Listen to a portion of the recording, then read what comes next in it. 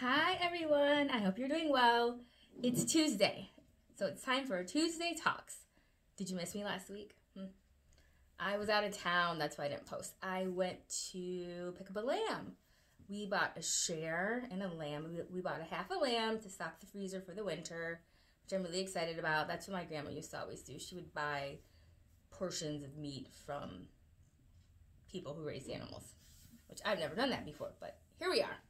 Anyway, for people who don't know me personally, my name is Shalina. I'm the herbalist at Fiery Maple Holistic Healing.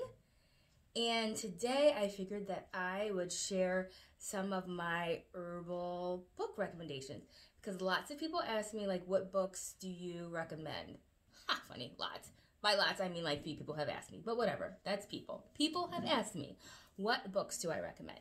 So I'm here with 2 type of books I recommend when you're starting your journey. And for me, I am very passionate about the mentality that this is your birthright. This is information that you should have, that you should know. I studied very briefly with a naturopathic doctor in Detroit, and I really liked his philosophy. He said that it's his hope that one day there will be a healer in every home. That's what he wants. He wants herbs to be mainstream. He wants people to be feeling, self-sufficient, that they can help themselves, at least with like the more common type of ailments that people have. And honestly, that's how things were a long time ago, right? Like every village or community definitely had their shaman or their wise woman or their person who they went to for healing. And then a lot of times, like the women folk had a lot of healing knowledge that they passed down, even outside of the, village elders or whoever. So anyway, this is your birthright, this information. Herbs are not supposed to be complicated and difficult to use. This is the medicine for humans. Although I do think for like serious conditions, or you should probably consult with someone who has been trained. But there's so many things that you can take care of on your own if you have the right tools. So I recommend that if you're just starting out and you want to know, like, okay, what kind of herb book should I buy? Your very first thing would to purchase a reference book. So something like this. This is one of my favorites. This is the Illustrated Encyclopedia of Healing Remedies. I don't know if you can see. You can see, look, how cheap this was. I got this, like, at Borders on sale for $10.98. I mean, that was years ago, but still. This is great.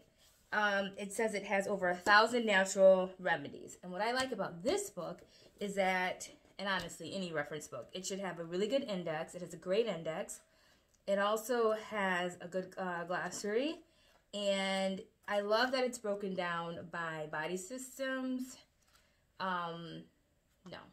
I like that it's broken down several different ways. So it starts off with Ayurveda. So it talks about some of the most common herbs used in Ayurvedic, what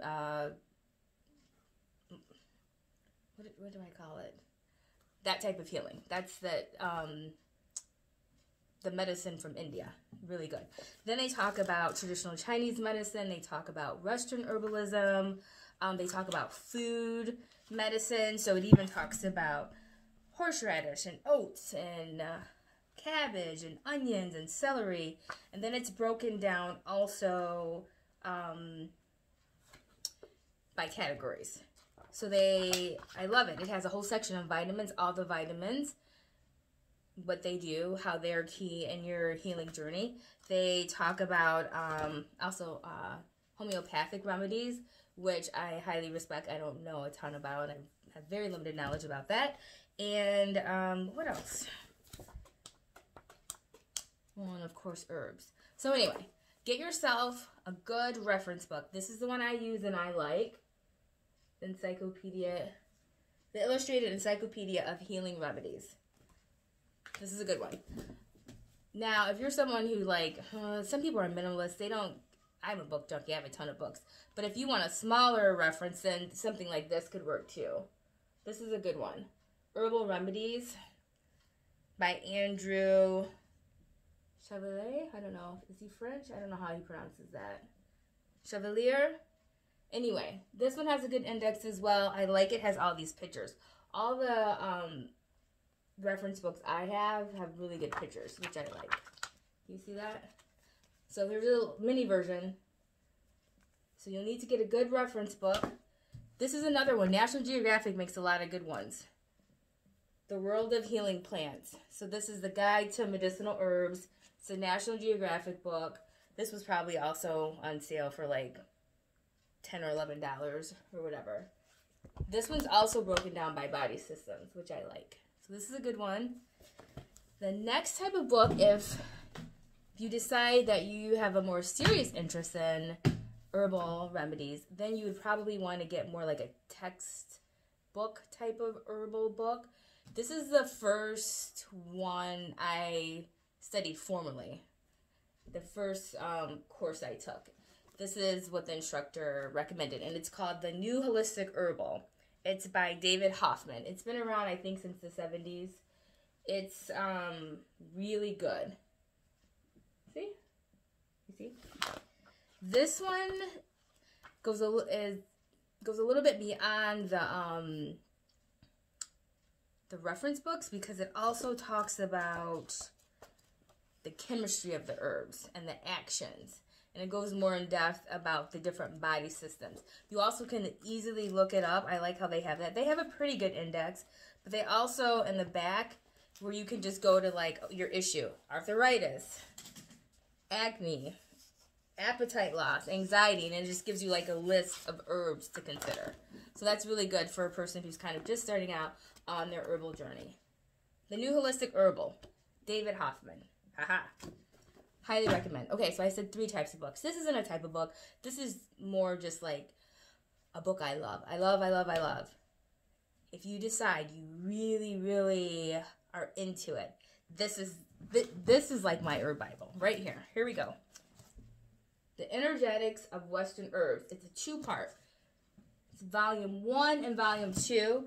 It's by someone named Peter Holmes. It's got such a great index. It has a ton of herbs in it. And what makes it different from the other ones is it goes from a traditional Chinese medicine perspective. So, let's see. It's a good example. Hawthorn. I love hawthorn. Use it a lot. So, it talks about... So, instead of just like a Western herb... we'll talk about the different actions and things like that, a Western herbal book. But this also talks about the energetics. So it says things like, oh, it tonifies the heart chi. It vitalizes heart blood and restores, coronary circulation. I don't know, I just like it. But it also will break down all the constituents. So for people who are like into the chemistry side of it, which that's not the part that fascinates me as much, but there are clinical herbalists who just love to know like exactly how the herb works. Like they have much more of a scientific perspective, like, oh, this particular chemical does this and that one does that, and this one, it has enzymes, it has saponins, it has triglycerides, it has tannins, it has this, it has that. I admire those people, but chemistry was never the thing that I was really interested in. Anyway, this is a great book, The Energetic of Western Herbs. I have it on good authority that many herbalists use these like their Bible, like it's our go-to. It's definitely my go-to. Anything else? Do I have anything else? Nope. That's all I have. Oh, if you're watching this on YouTube, will you please like, comment, or subscribe? Or no, there's no follow on YouTube. Like, comment, subscribe. That's what I need you to do if you're on YouTube. Okay. I hope you have a great rest of your week. Thanks for watching. Bye.